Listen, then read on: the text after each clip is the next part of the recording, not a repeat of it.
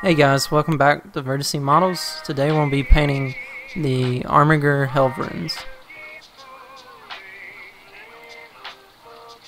So these pieces that I'm picking up now will be basing with plate mail, and then I'll leave all the armor pieces separate. That way I can paint them with the airbrush individually without getting overspray. So the first color we're using is pure red.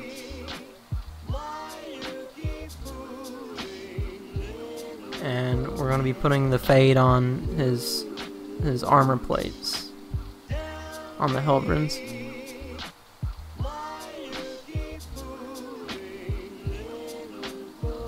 And I'll start from like the center, aim down the center of his body piece there,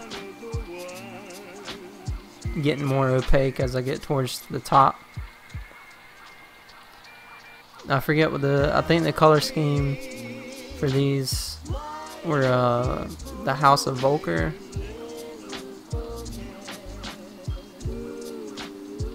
It's like a red and gray with metal color scheme.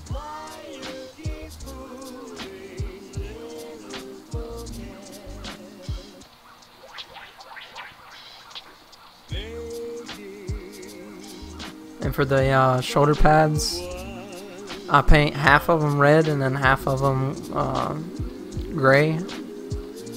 And you can mask it off if you want, but I just held one side, covered one side with my finger.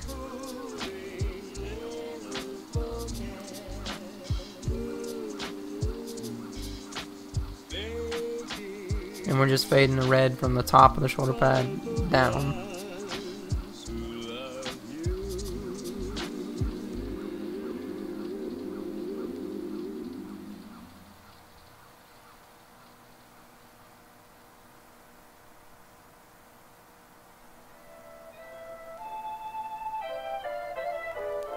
So after we got all them pieces done, we're going back with a highlight color, and we'll be using lava orange.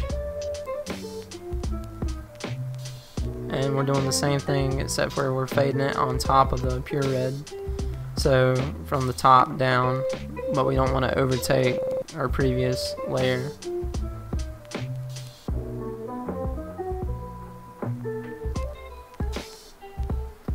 I think I'm painting actually four of these at once, but I'm just filming the process on one.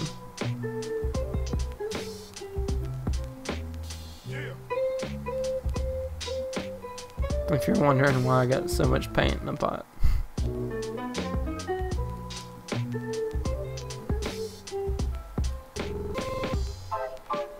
So after that, we're going to be spraying the metallics, and I use plate mail metal,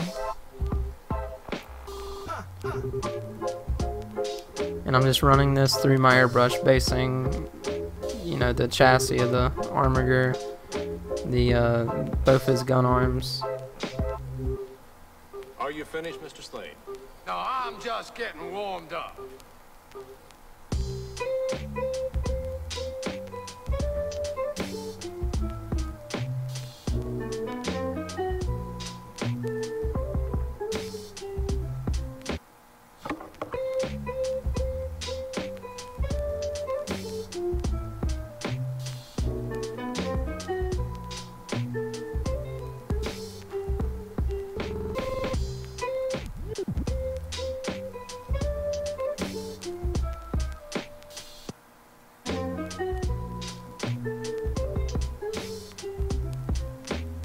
Shame on you, you macho shithead.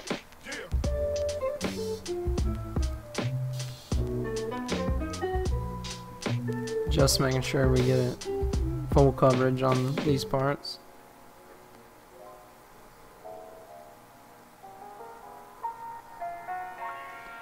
So after that, we'll be going back with on the shoulder pads using uniform gray. And this time I'll be, you know, covering the red part that I faded on, and we'll be doing the same thing on the other side of the pad.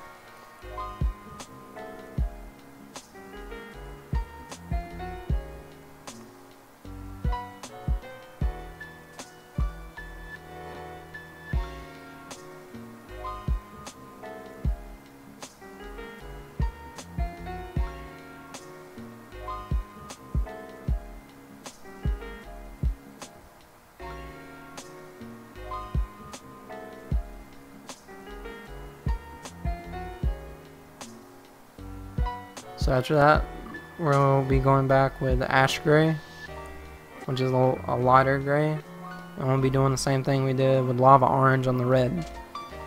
We'll just be hitting it from the top, fading it from the top.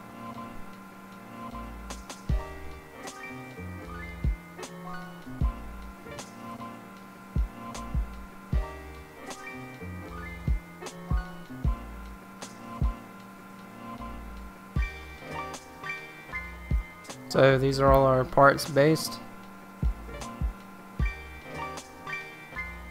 And now we'll assemble them.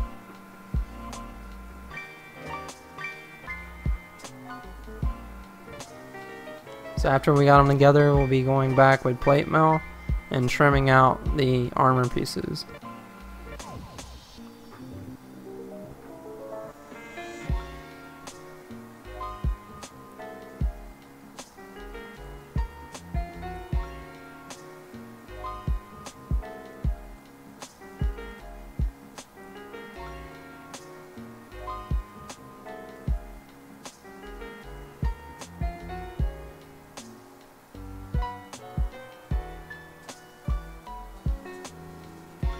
Yeah, each one of his pads has the silver trim.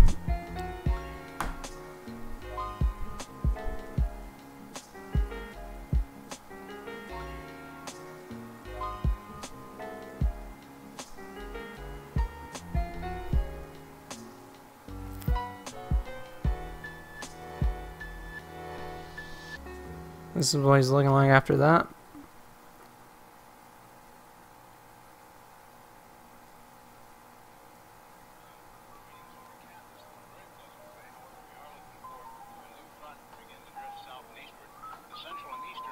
And next we'll be using greedy gold, and we're doing the frame around the window on his back there, the trim around the exhaust on the very back of his top plate.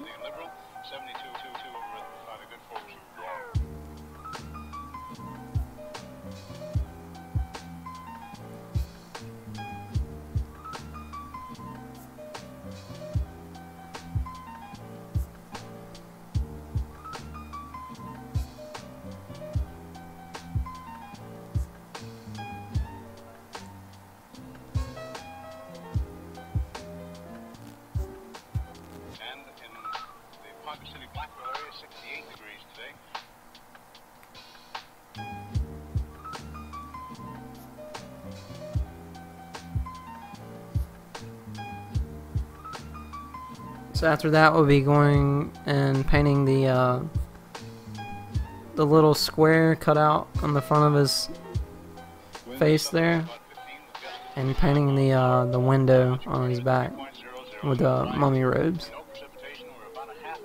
This is just to help us lay down our next color, which is going to be a yellow, which wouldn't show up that good if it was on the red.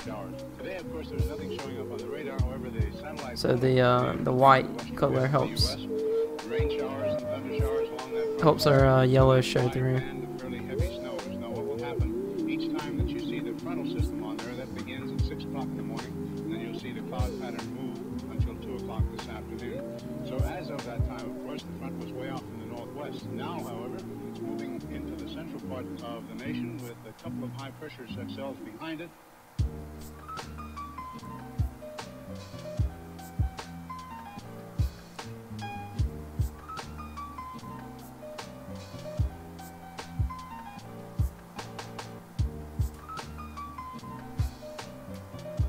After that, we'll be doing a Rust Streaks wash by Vallejo, and we're thinning it down to a wash, and then we're going to be applying it over the whole model using a blend of 1-to-1 mineral spirits with the Rust Streaks.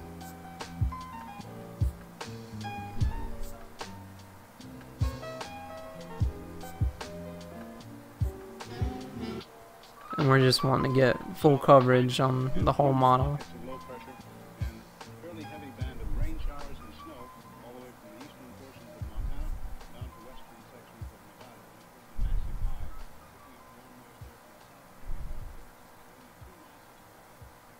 And using a Q-tip and 100% mineral spirits, we can start wiping away the rust streaks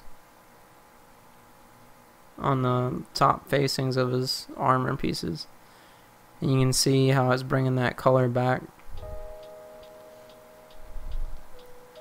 The purpose in doing this is, you know, it's exactly like you would want a wash to be in the cracks and crevices of your model. But not only that, it dirties them up a bit, and I really like the look that the grime gives them. And when the red shows through, you know, once you get it, most of it wiped away off the surface, it looks really good. And then we're going back with mummy robes and painting his lens part on his face. Same principle as the way we did the yellow. His eyes are going to be glowing green, so I'm going and basing it white first.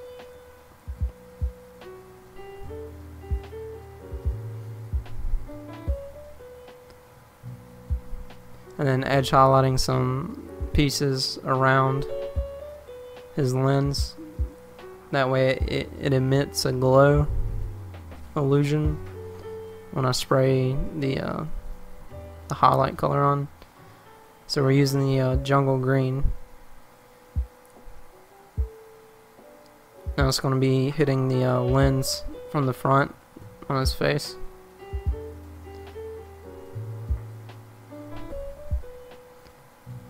Just test spraying it, make sure I got no splatter coming through.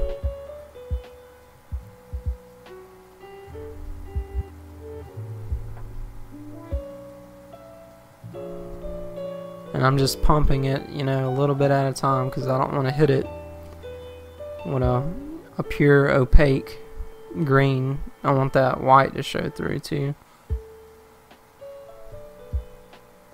And then the next step after that, it was the same way I did the orcs, you know. I'm going back and breaking up, you know, his armor from his skeleton, basically. I'm just using just black paint, just spraying it in spots where I think it would be the most grimy, and to break up the model. Where I think grease and stuff would settle, you know. And after that, this is what they're looking like with the green glow. And then we're going to go back with plate mail, and we're just going to be dry brushing, you know, all those metal pieces. This will help blend in the black airbrush we just did over top of the metal. That dulls it down a little bit, but after the edge highlight with dry brushing, it helps blend everything back together.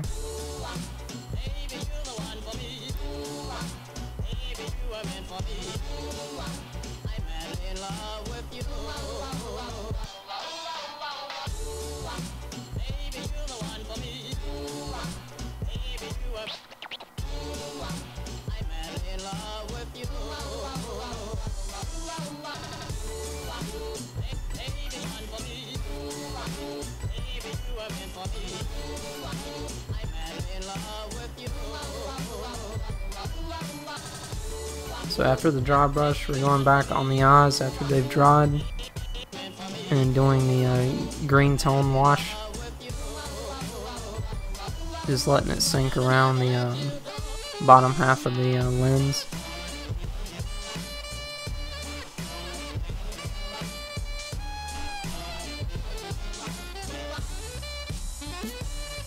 And then using mummy robes to white dot the eyes.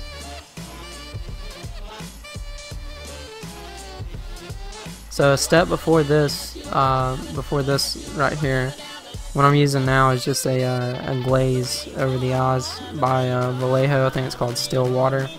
And I'm just using it to make the eyes reflective. But before that, I used a matte varnish by Vallejo and just sprayed the whole model, and it really makes it look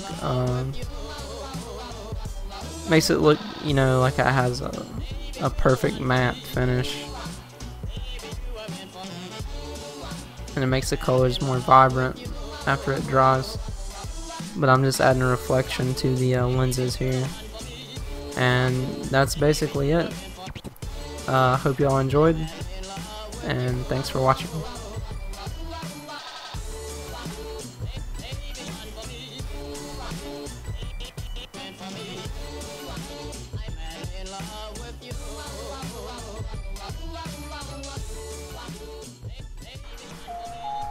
Hey guys, hope you all enjoyed the video. If you did, please consider liking and subscribing. And I hope I'm at least inspiring or providing insight for people painting their own miniatures, whether it be painting schemes or painting methods. I hope I'm helping y'all out. And thanks for watching. I'm out.